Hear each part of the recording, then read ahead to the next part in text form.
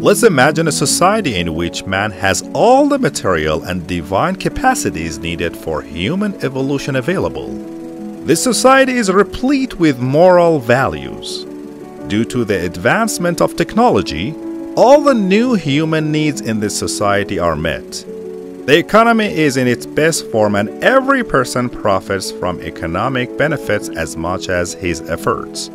The wills of people in this society are considered. People enjoy public welfare. People pay attention to helping each other. And defending the oppressed in the world becomes everyone's concern. These are among the features of the new Islamic civilization that the supreme leader of the Islamic revolution has put a special emphasis on. He considers the ultimate goal of the formation of the Islamic system to be the realization of new Islamic civilization. Of course, the new Islamic civilization is not specific to Islamic societies.